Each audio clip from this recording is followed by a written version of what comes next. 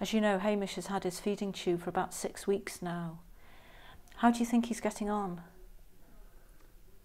I don't see any change. He's quite settled. He wouldn't want to be stuck like this. I don't know. I think he is responding more, and surely it's early days. And I think we can't just give up now. Have you had a chance to chat to the therapist to see how he's doing in therapy? You have? He seems to be doing okay, but after his first stroke he was devastated. He wouldn't want to be like this. It's really helpful to hear about these sorts of conversations you've had with him before, because that helps us to decide what to do and what would be in his best interests. I know Dad was a bit down after his stroke, but he loved spending time with the family. I know he wants to get well again.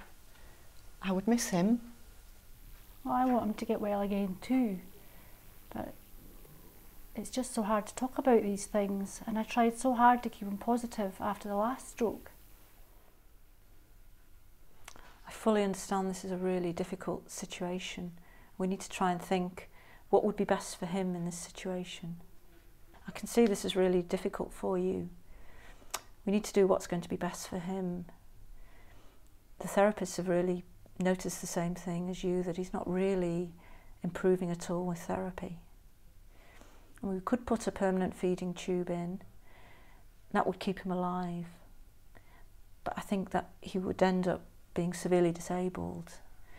We really need to think about whether that would be best for him and what he would want if he could express his views about this.